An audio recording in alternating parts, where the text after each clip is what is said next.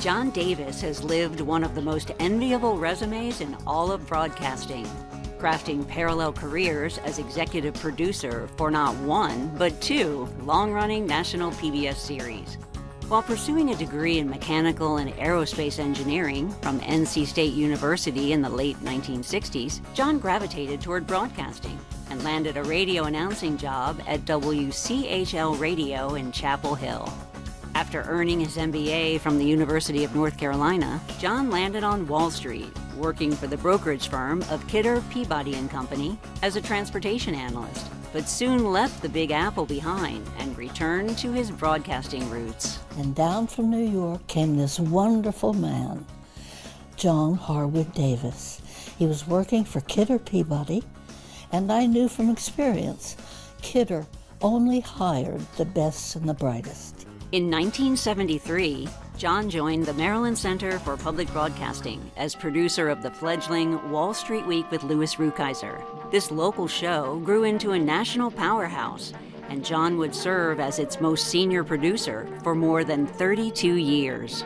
It's just a real honor to recognize all you've done, John Davis, for public television, and in particular Maryland Public Television.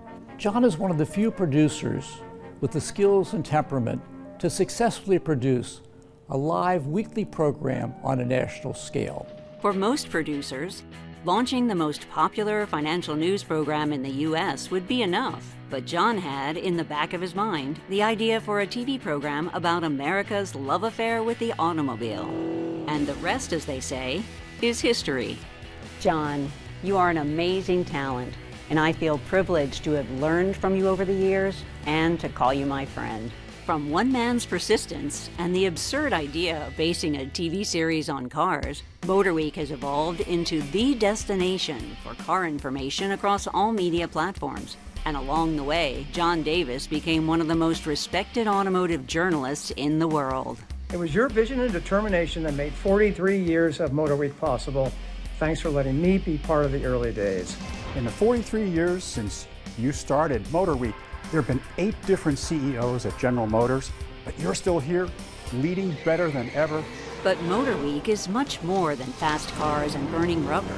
Under John's guidance, MotorWeek has distinguished itself as an advocate for vehicle safety, driver awareness, and consumer education. Working closely with the U.S. Department of Energy over the past 20-plus years to promote alternative fuels and clean technology, MotorWeek has been an active witness to the surge of electrification that is now revolutionizing the auto industry. John Davis, you are the real deal. You're an engineer at heart, automotive journalist, but you're also a great TV talent and producer.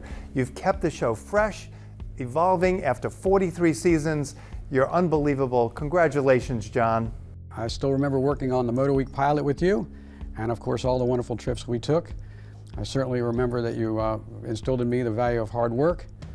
I value your friendship more than anything else, and I think this is a well-deserved award. As Louis Rukeyser would say, who deserves it more?